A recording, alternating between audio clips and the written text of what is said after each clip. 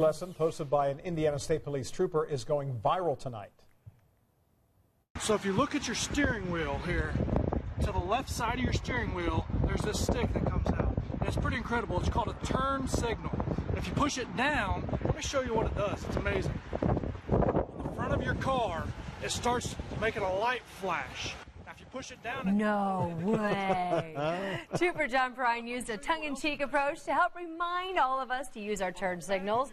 And this video has been a big hit on social media already, 1 million views and thousands of shares. Yeah, he's a good guy to follow. He does good stuff. He really does. Good sense of humor. I like his emojis that he does on Twitter, too.